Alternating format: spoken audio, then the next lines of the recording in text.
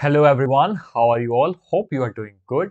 But wait a minute, I'm talking to you, the student just behind the screen. How are you? I hope you are doing good, active, and feeling energetic right now. So, before we start our today's session, I would like to introduce myself. I'm Hisham Chauhan, a science and biology tutor.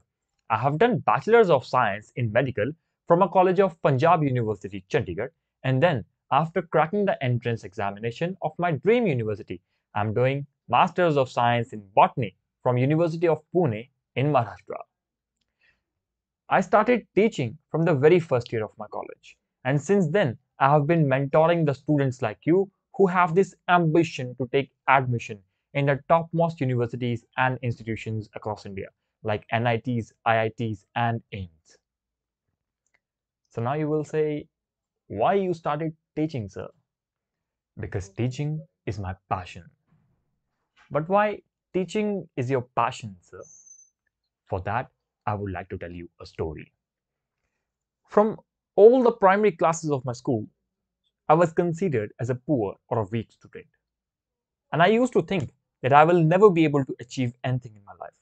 But then a miracle happened. You know what that miracle was? Some teachers. Some good teachers who focused on me, who taught me, who guided me throughout my journey. And then when I started achieving, my confidence was boosted. So now I think it's my responsibility to focus, to teach, to guide, to mentor all those students who have this ambition to do something great in their life. My goal is clear. It is to provide top quality education to all the students in every corner of the country and to make learning an enjoyable task. And to reach this goal, I have started online teaching. तो अभी यहाँ तक पहुँच ही चुके हैं तो let's learn something new today. Let's open our books and notebooks. In the previous session, we have studied the structure of a cell. In this session, we are going to study about the differences between a plant cell and the animal cell.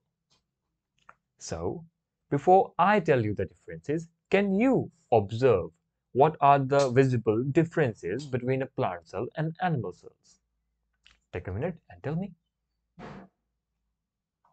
Okay, in the plant cells, we can observe this large structure right here, which covers the maximum part of a cell.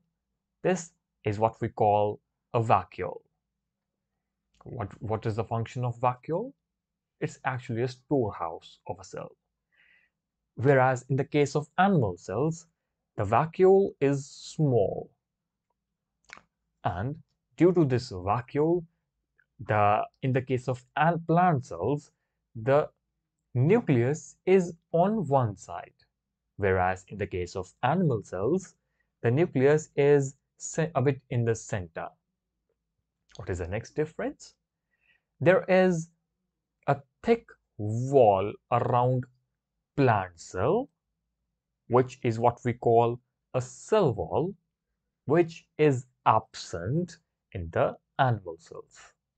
Okay, what else? We can observe these tiny little structures in the plant cells, which we call plastids.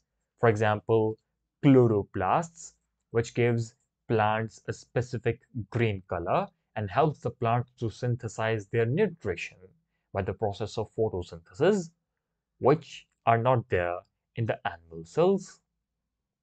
So, what did we learn in today's class? Let us write down on our notebook. Yes, you actually have to write it down on your notebook. So pick your pen and paper and write it down. Make this chart. What about the size? The size was a bit larger in the plant cells, and generally in the animal cells, the size is smaller. Okay, we could observe the presence of cell wall in the plant cells and which was absent in the animal cells. Vacuole. Vacuole was 1 in the plant cells and it was large. Okay, and in the case of animal cells, there were many vacuoles, but small. Alright? Now, due to this presence of one large vacuole in the plant cells, the nucleus was on one side. On the side. I can write it.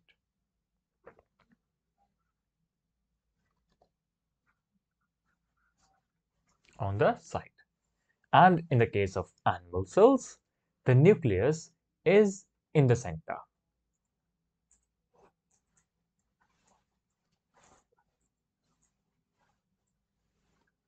Okay. Now, plastids were present in the plant cells and absent in the animal cells. Now, due to this presence of plastids in the plant cells can synthesize their nutrition, which we animals can't.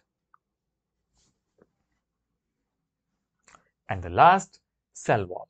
It was present in which cell? Animal or plant? Yes.